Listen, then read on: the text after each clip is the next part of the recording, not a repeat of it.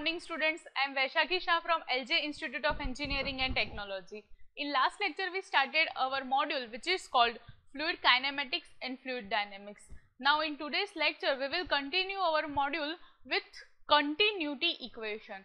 If you remember, then in last lecture we studied basics of what is fluid kinematics, what is fluid dynamics and different types of fluid flow.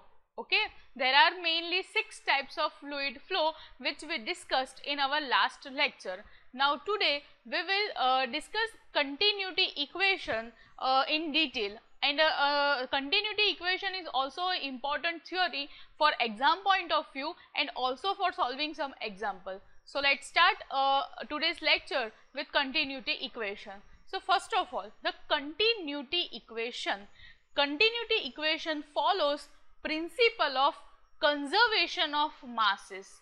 Remember that continuity equation follow principle of conservation of masses, which indicate that mass neither be created nor be destroyed. Total mass of the system remains constant. Mass neither be created nor be destroyed. Total mass in the system must be remain constant. This is the basic principle of law of conservation of masses which we follow for continuity equation. Okay.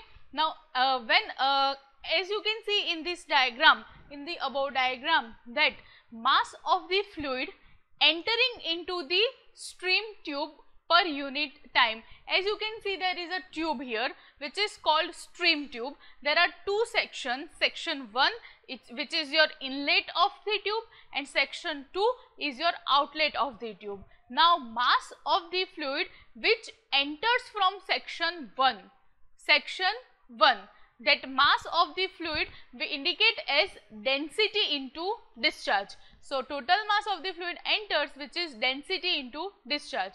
Now we know that discharge, which is area into velocity. You can replace discharge by area into velocity. So density equals to area into velocity. Now density, we indicate density as rho, we indicate area as A, and we indicate velocity as V. So here mass of fluid entering into the streamline is rho A V. Clear? Now at section 1 and 2 we can apply continuity equation. So the mass of fluid entering from stream tube at section 1 is rho 1, A1 and V1, where rho 1 is density of fluid, A1 area at section 1 and V1 is a velocity of fluid at section 1, equals to rho 2 into A2 into V2. Here we applied continuity equation by law of conservation of masses, and according to that mass neither be created nor be destroyed. So mass of fluid at section 1 must be equal to mass of fluid at section 2. So mass of fluid at section 2 is rho 2 A2 into V2, where rho 2 is the density of fluid, A2 area of pipe at section 2 and V2 that is velocity of the fluid. Now if the fluid is the same throughout the stream lines, then rho 1 equals to rho 2 because fluid is same. So density of the fluid is also same. So rho 1 equals to rho 2. At that time you can write down as A1 V1 equals to A2 V2. This is your final form of continuity equation, where you can write down area into velocity at section 1 equals to area into velocity at section 2. So your final form of continuity equation is A1 V1 equals to A2 into V2. Clear? Now our next theory, which is continuity equation in 3-dimensional flow. As you can see in this diagram, we are considering a rectangular block placed in 3 dimension, 3D block. We are considering here a 3D block. Okay. Now as you can see in this diagram that x-axis which is horizontal, y-axis which is inclined, and z-axis which is your vertical axis. Clear? We are considered three axes here, x, y and z. As we know that velocity component in x direction is u, velocity component in y direction is v, and velocity component in z direction is w. So here velocities u, v and w are indicated in this diagram, which are the velocities in x, y and z directions. Okay. Now as you can see in this diagram that length of A, B, C, D, there are two sides A, B, C, D and E, F, G, H. From side A, B, C, D, the fluid enters. From side A, B, C, D, the fluid enters, and from side E, F, G, H, the fluid exits. So entry side of the block is A, B, C, D, and exit side of the block is E, F, G, H. Okay. Now when length here, length of side BF, as you can see in the diagram, length of side BF, that is dx. Okay. Length of side FG, GF, that is dy. So length of this element in y direction is dy, length of this cube in x direction is dx, and length of this cube in z direction is dz. So dz, dx and dy, all three are the length of this rectangular element which is in 3D. Okay. Clear? So now moving further, here we are considering a fluid element of length dx, dy and dz in direction x, y and z. Now let inlet velocity components are, so as we discussed that fluid particle enters from which side? Yes, A, B and C, D. So inlet velocity when the fluid particle enters, so inlet velocity in all three directions are u, v and w for x, y and z direction. Okay. Now from surface ABCD, now from ABCD the mass of the fluid enters. From ABCD the fluid enters from surface ABCD. So if we have to find out mass of the fluid, then mass of the fluid entering A, B, C, D per unit time. Remember that we are finding here mass of the fluid which entering from surface ABCD. So the equation of mass of the fluid is density into velocity in that direction into area of ABCD. Clear? We have to find out mass of the fluid. So to find out mass, the equation is density into velocity in x direction into area of ABCD. Now density of the fluid, that is rho, velocity in x direction is u, and as you can see in this diagram, if you have to find out area of ABCD, then area of ABCD is dy into dz, dy into dz, dy your inclined length and dz is your vertical length. So dy into dz, that is area of surface A, B, C and D. Okay. So here we found mass entering from surface A, B, C, D. Now we will find out mass exits from surface E, F, G, H. So let us see.